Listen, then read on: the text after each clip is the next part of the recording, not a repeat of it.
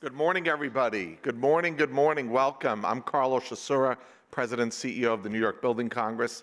Let me say thank you for coming out on a Friday, a beautiful day. I know everybody wants to be outside. So when we figured we were hosting our first ever Innovation Best Practices Technology Conference, we had to do it with a backdrop that made you feel like you were outside on a Friday in June. So give yourselves a round of applause for being here today. Before I begin the program, let me say thank you to the entire board of the New York Building Congress and the New York Building Foundation. And let me welcome the chairman of the board of the Building Congress, a dear friend, someone who is an innovator in his own right with his company and everything he is doing. Milo Riverso serves as the president and CEO of STV, and I'm proud to call him the chair of the New York Building Congress. Give a round of applause to Milo Riverso.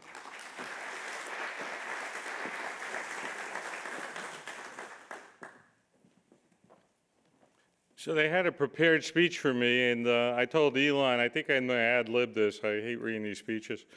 And he got a little nervous. But I'm going to ad-lib it. And I want to welcome you all. I think this is a vision of the Building Congress that was formed 6 years ago when a group of board members asked Tom Scarangello to become chairman of the Building Congress. And he hemmed and hawed. He had the duties of running his firm, and he finally acclimated and agreed to, acquiesced and agreed to our request for him to step up and be chairman of the Building Congress on the proviso that he could lead a charge in innovation, in documenting innovation around the world and bringing it to New York, and exposing New York and making New York the lead of design and construction in the world rather than taking second step. And he formed a committee, he formed subcommittees, and then he instituted this, which led and culminated in our first conference, and it's the beginning. We have very unique issues, and we have some not unique issues in New York. Our population's growing, our built environment is growing. The public infrastructure needs to keep up with that, whether it's schools, hospitals, cultural, transportation. And we have to figure out more efficient ways, ways to disturb less of the built environment and the quality of life of our occupants in New York City. And this conference is meant to bring innovation from around the world to New York and to join us all as an industry in developing more unique ways and more innovative ways of accomplishing and getting the most out of our infrastructure systems, our built environment, to do it better, to do it easier, to leave less of a footprint on this earth. And I just want to thank Carlo and the Building Congress staff for organizing this event. And it's the fruition of a lot of forethought. So I hope you all enjoy the conference. I hope you all take away from this conference, and I hope it results in building a better New York. Thank you.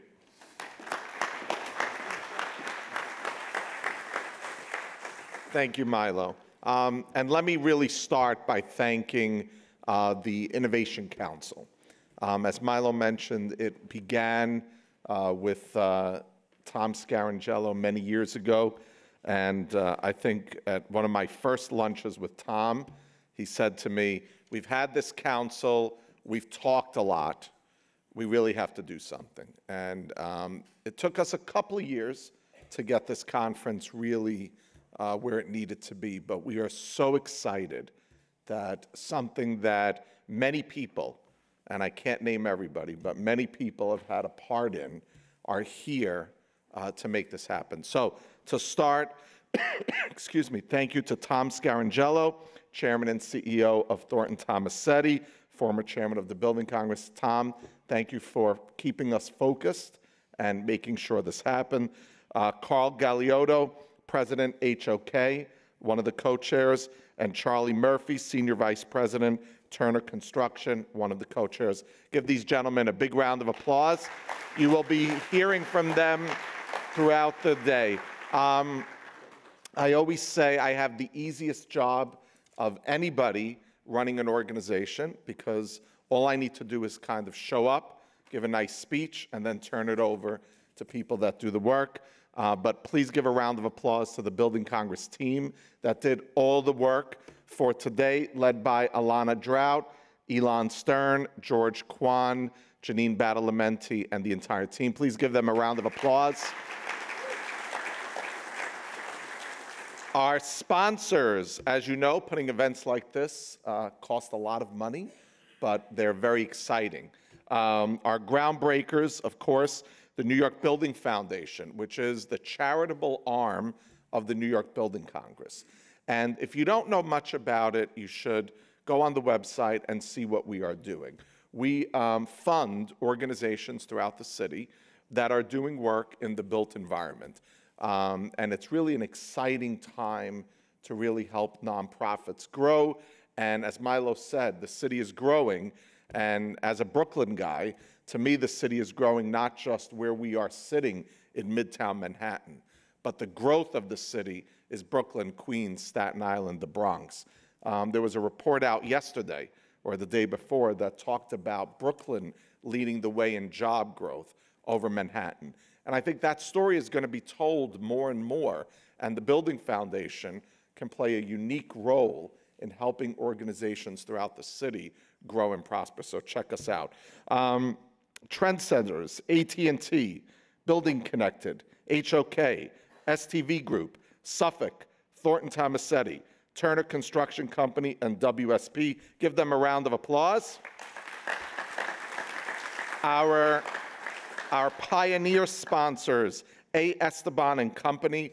All the signage that you see is thanks to Esteban. So I don't know if he's here yet, but if you are, thank you. We appreciate all you do for us.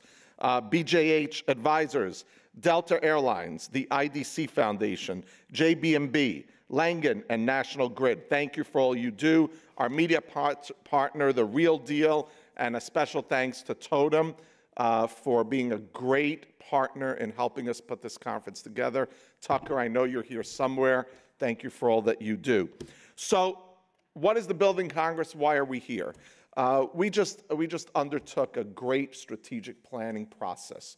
And as we look toward our 100th anniversary, which is coming up in 2 years, it was critical that the Building Congress remain a forward-thinking, innovative organization that understands something very simple. Our members are building some of the most unique, greatest projects in the world, from airports to subways, to bridges, to tunnels, universities, hospitals, parks, senior housing, everything in between. So they are already innovative. But sometimes this industry doesn't get the credit for being as innovative as you all are.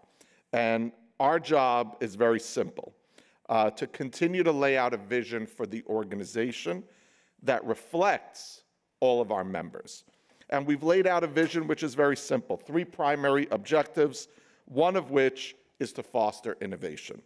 And that means promoting innovative methods, workforce practices, legislation, and Albany and the City Council and Washington are critical in looking at how we are innovating project delivery across the country.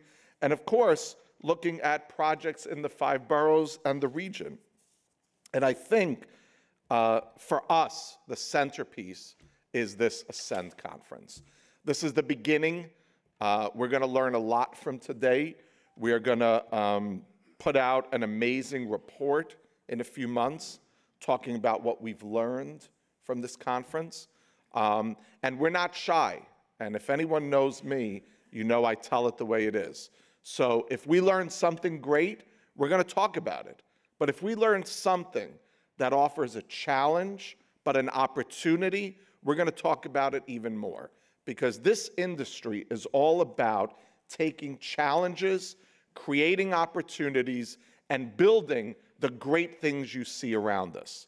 And it is time for everybody to understand that, for the powers that be, whether in elected office or other, to understand what all of you are doing. And it's an opportunity to showcase the innovation, the technology, the best practices, the ideals that New York is creating. I don't like to hear when people say, oh, in China they're doing this, in Dubai they're doing this, in Germany they're doing this. I want to hear, oh, in China they copied something that we did in New York. In Dubai, they echoed something that companies in New York are doing. In Germany, they're focused on innovative methods that people in this room created. That's the goal of our industry. It's the goal of innovation, and I think it's one of the goals that should come out of this conference. So I really thank you all for being here. Please note, AIA credits are available for this conference, so you can sign up for them at the front desk. Follow along with us today on social media, hashtag 19Ascend. We hope you stay for the day. You'll have opportunities to mingle, to network, to learn. I was very excited when I did not know 90% of the people on the panels today. That means I think we did a great job. And I think the team, my staff, and Totem did an incredible job in putting together a real innovative day for all of you. So let's get things cracking. Let me welcome to the stage one of our Council of Innovation co-chairs, Charlie Murphy, Senior Vice President of Turner Construction, who will introduce our first keynote speaker. I'm not going to say anything about our keynote, because Charlie is, other than I've gotten to know him relatively well in the last few weeks. We serve on the panel that is looking at redeveloping the BQE, and I can tell you, if anyone knows about innovation and new ideas, it's our guest speaker, so I'm looking forward to hearing it. Charlie, the floor is yours. Thank you, everybody. Good morning, everybody. Before I start, I just want to give a shout out to Turner Interiors. We built this space for the New York Times many years ago. Still looks great. It's my pleasure to introduce our first speaker this morning, Rohit Aggarwala. RIT is the head of the Urban Systems and Sidewalks Lab. In addition to his position at Sidewalks Lab, RIT is an adjunct professor of international and public affairs at Columbia University and recently chaired the Regional Plan Association's 5-year effort to develop a 4th regional plan for the New York metropolitan area. Previously, he spent 5 years at Bloomberg Philanthropies, where he headed the sustainability practice for Bloomberg Associates, was special advisor to the chairman of the C40 Cities Climate Leadership Group during Mayor Bloomberg's chairmanship of the organization, and he inaugurated the Bloomberg Philanthropies Environment Program, which grew to a total of $145 million in grants under his management. Very impressive. At Sidewalks Lab, RIT's team is building an experimental new district in Canada's largest city, home of the NBA championship now, as of last night, where yes, you may applaud, where the latest technologies will be used to address urban issues like affordable housing, traffic congestion and safety, and environmental problems. Sidewalk Toronto, a joint effort by the Waterfront Toronto and Sidewalks Lab, will create a new kind of mixed-use, complete community on Toronto's eastern waterfront, beginning with the creation of the Quayside. By combining people-centered urban design with cutting-edge technology, Sidewalks Lab strives to achieve new standards of sustainability, affordability, and economic opportunity. Please join me in welcoming Rick as our opening speaker.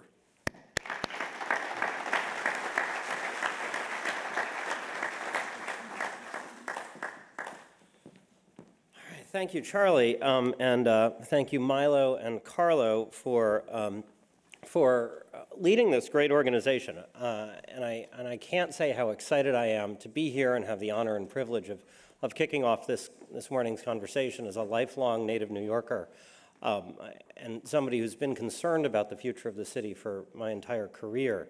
I cannot say how strongly I agree with the idea that innovation in how we build our city may in fact make the difference between a really great future for New York, which we all know can be, or one where we simply muddle through and watch other cities around the world eat our lunch. And so congrats to the Building Congress for taking this on and making it so important a focus in their strategic plan. I thought I'd start off today by talking a little bit about the way we think about technology and innovation at Sidewalk Labs. And I have this irony where I work for Alphabet, for one of the world's largest technology companies, and we're supposed to be forward-looking. But in fact, my academic training is looking backwards. I have a PhD in history, and I focused on the history of cities. And so I can't help but think about the future in terms of the past. And it's one of the things we do here at Sidewalk Labs. Because what we think about is how the future can be informed by what we know has happened over time.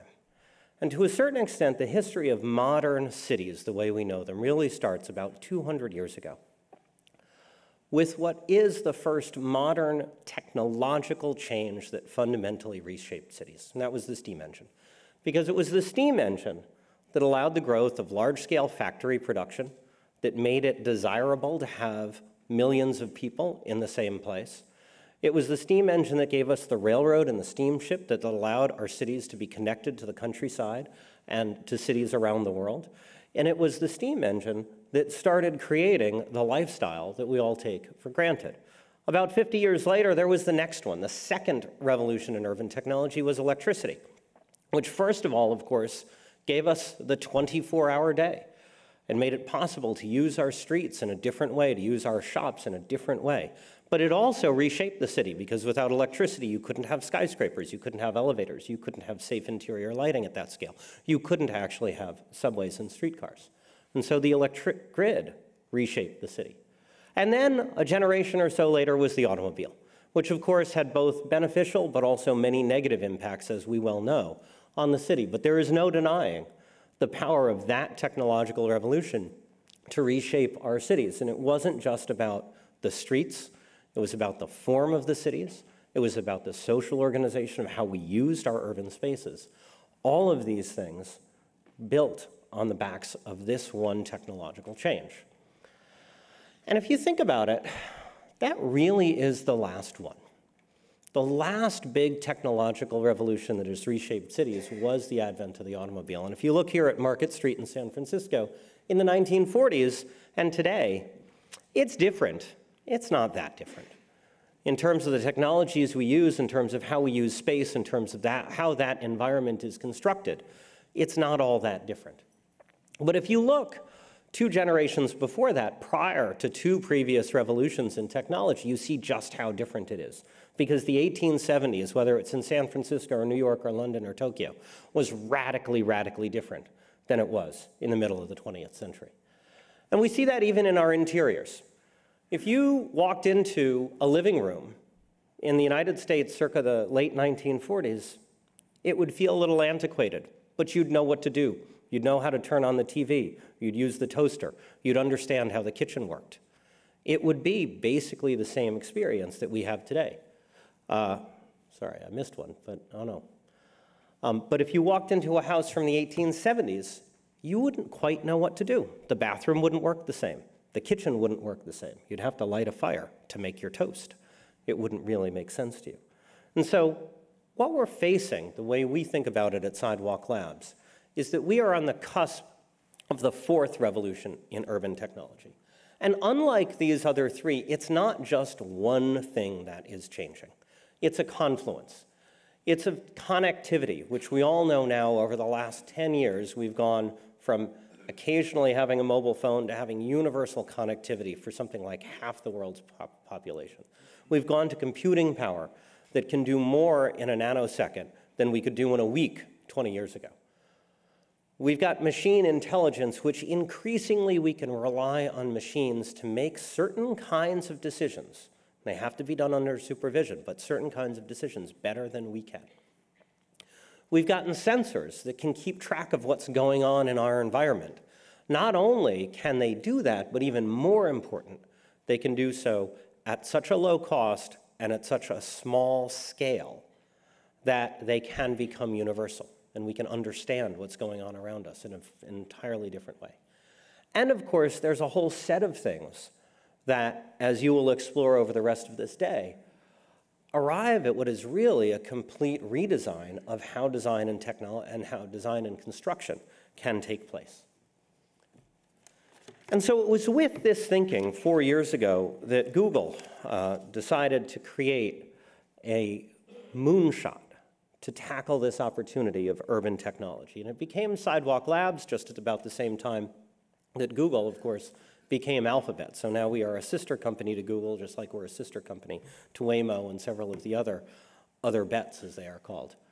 And our mission is to combine world-class urban design with cutting-edge technology to achieve the kinds of goals that Charlie talked about when he introduced me. And I think this is an important thing because it's not just about the blind application and adoption of technology.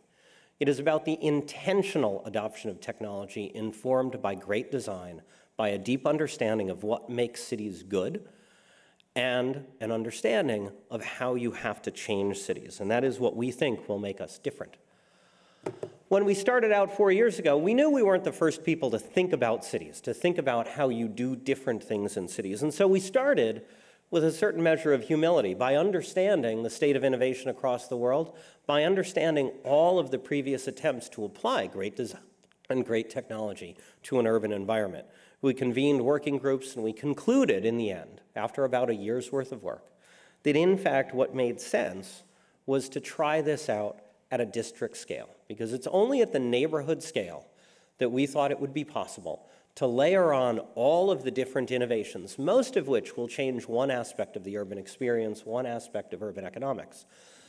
But if you put them all together and you have the freedom to do so in one place, we think the results can be, in fact, revolutionary.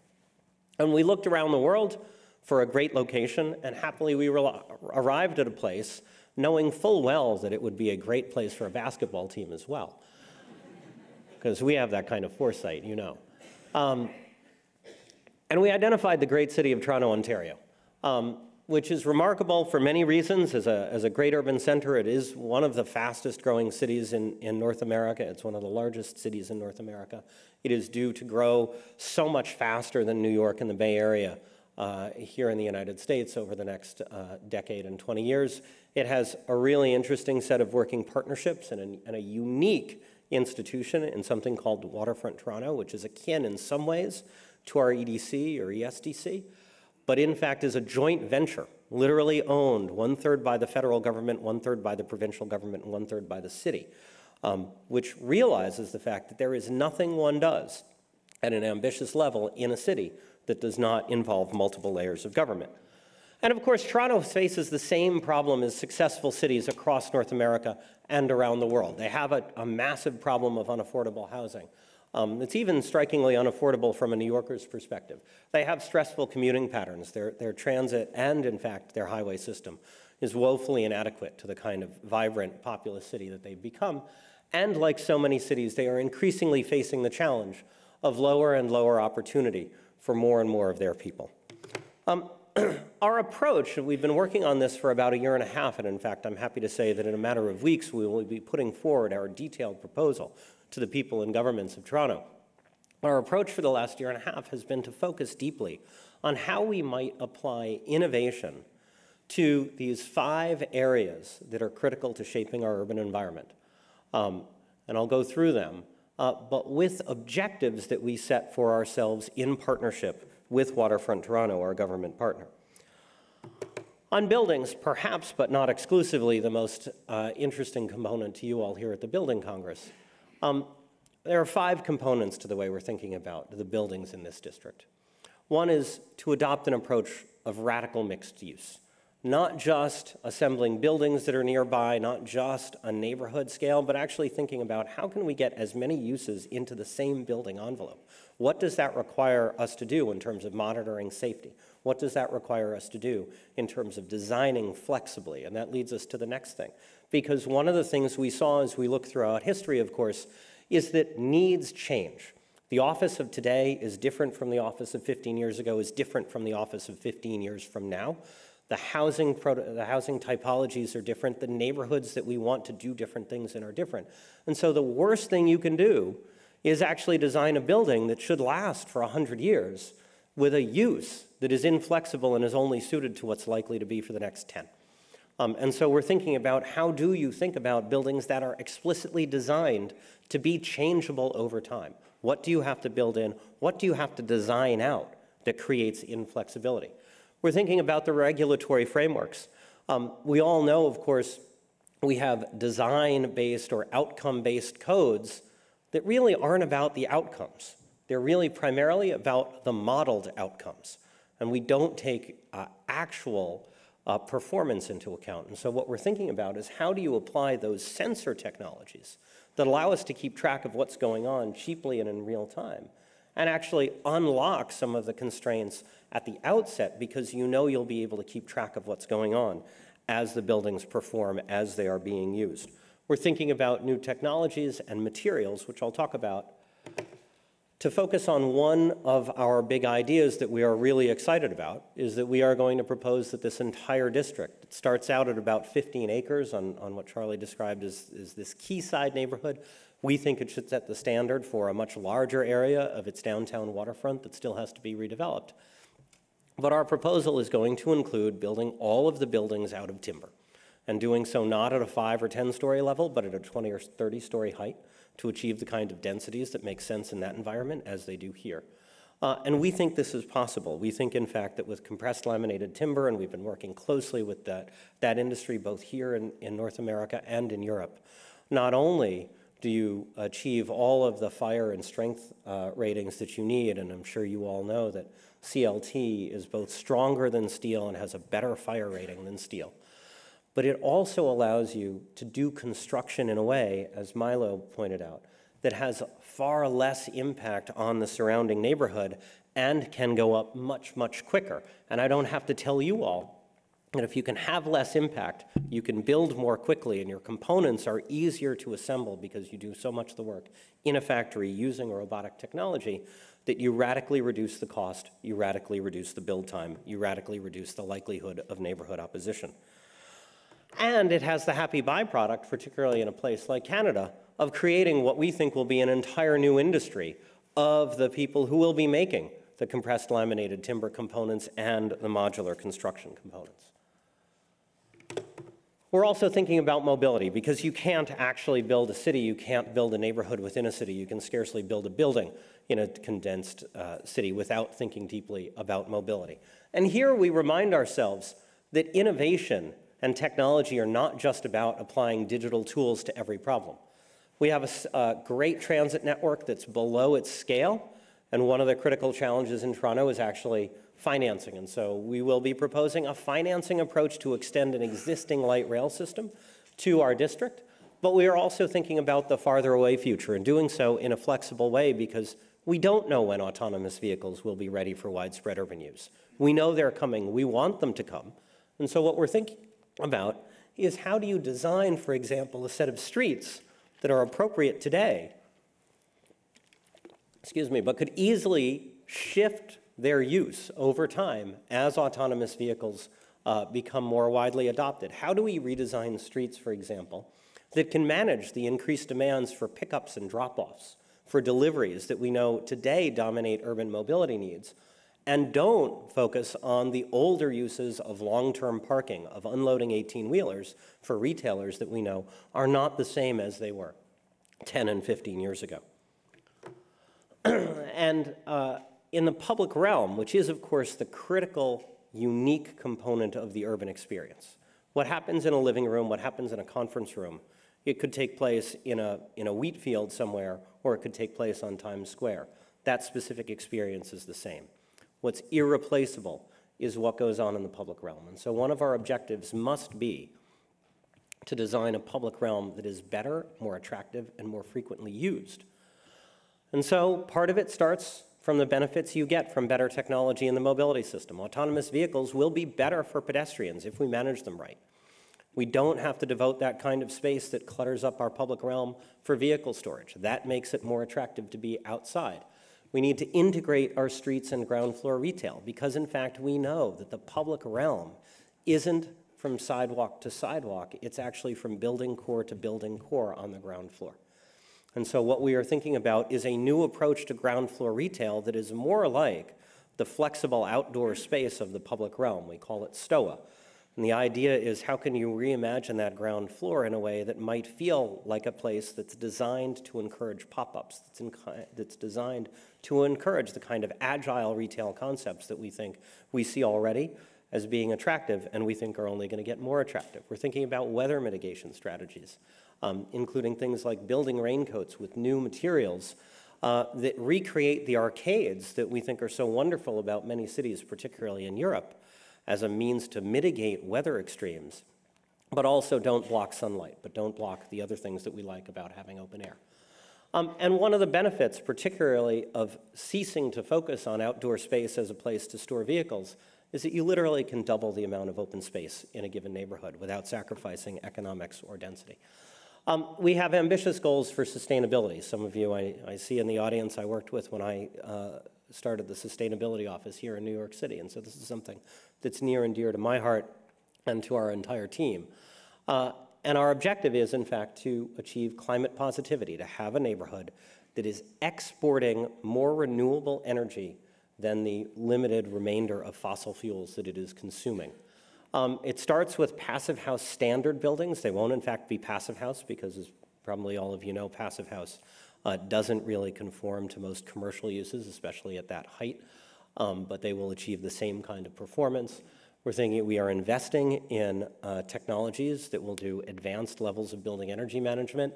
We are thinking about a wide variety of things, and you can read faster than I can speak, but what it adds up to is a systematic approach to getting this neighborhood off of fossil fuels. We will not be laying natural gas pipes into this district.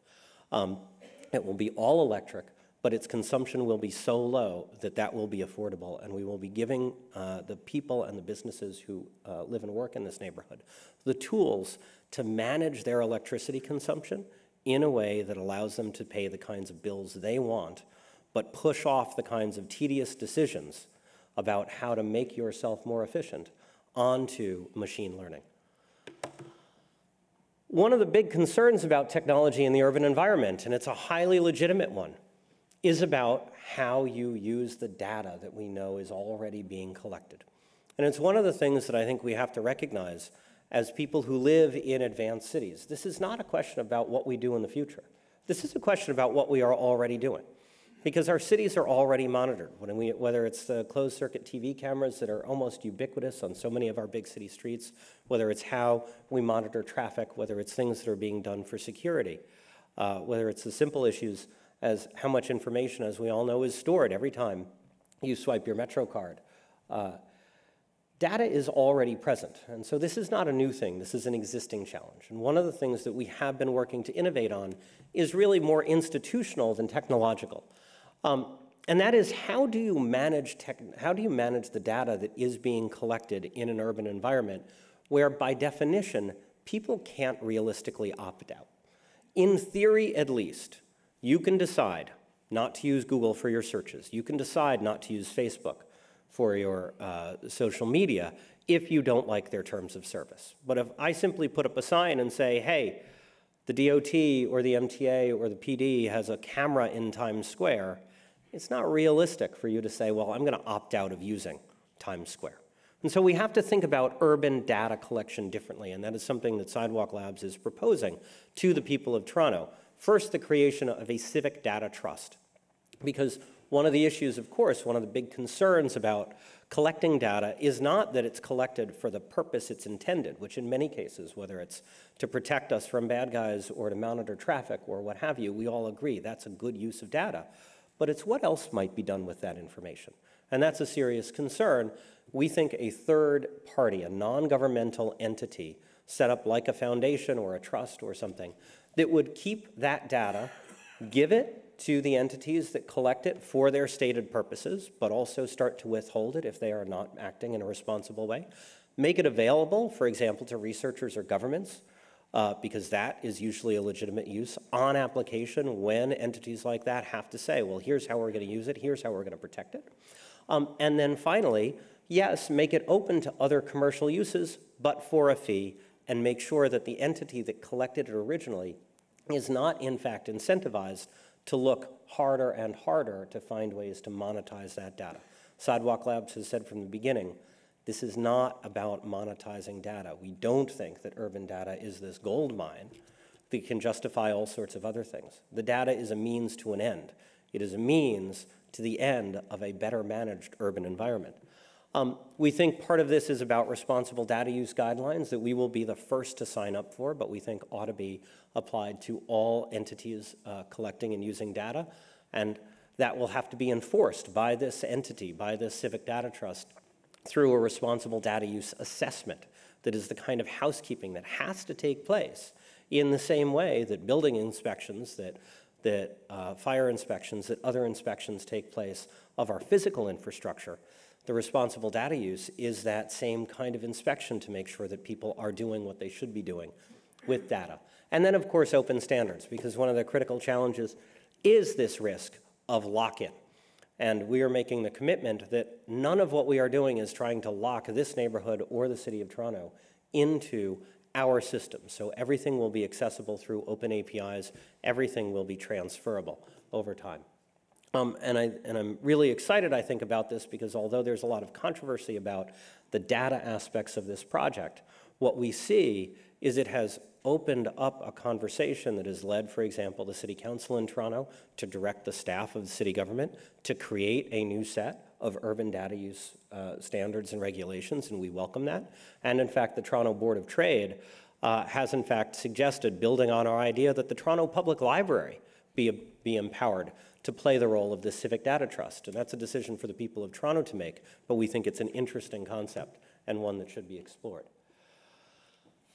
Sidewalk Labs' role in all of this is actually to fill the gap without which we think none of this would take place, because the task of innovating at a district scale requires changes in infrastructure, it requires changes in design and technology, it requires changes in the way economic development is done, and it requires changes in how real estate developers work. And if you leave this just to the private sector, or if you leave this realistically to a fragmented, still fragmented government sector, you're not going to be able to do all of these things at once. And so the role that Sidewalk Labs envisions itself in this project is not that of a real estate developer. That's not our aspiration. It's not that of a government. But it is what we describe as being a catalyst to make sure that there is innovation being taken on at all steps of this process, to argue for the kinds of regulatory and institutional innovations that are critical to make it happen, and to take the financial risk for some of the innovations that, in fact, we know are not fully proven, even though we have high confidence in. Somebody's got to take the financial risk, and that's the kind of thing that a company that's excited about innovation, that has the resources and the risk appetite as Alphabet and Sidewalk Labs do, that's the role that we see ourselves in. And the overall impact, we think, is tremendous.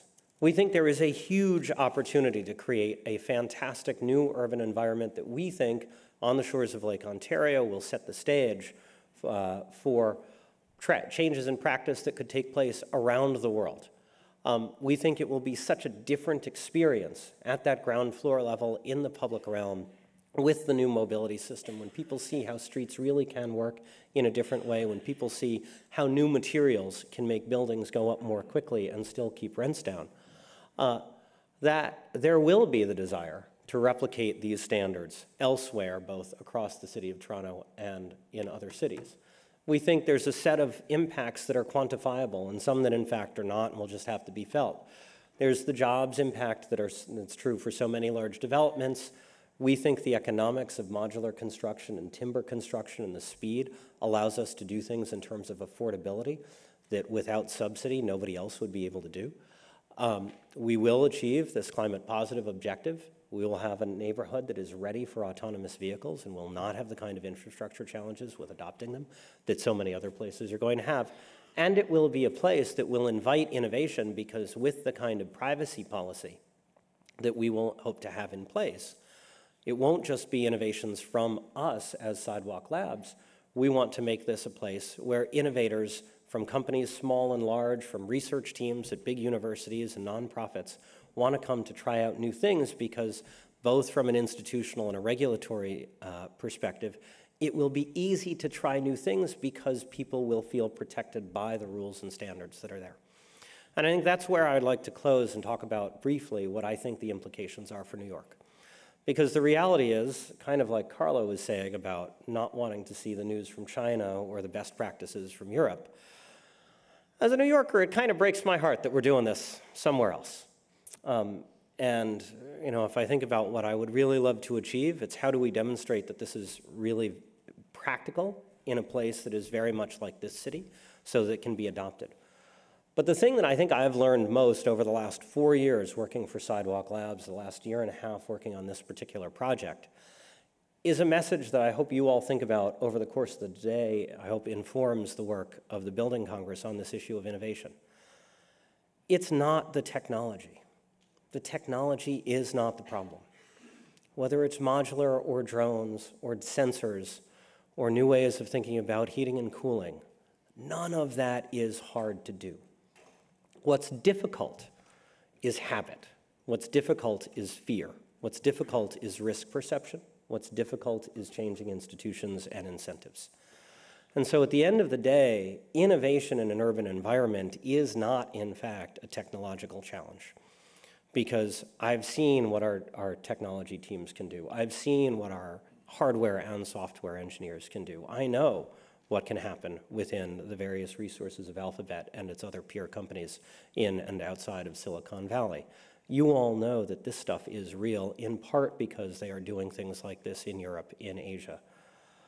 Our real task as New Yorkers is what it has always been, which is, can we embrace change? Can we recognize that the costs of change, which are not fake, they are real challenges, but that they are acceptable to bear because change always has some cost, but the benefits outweigh those costs.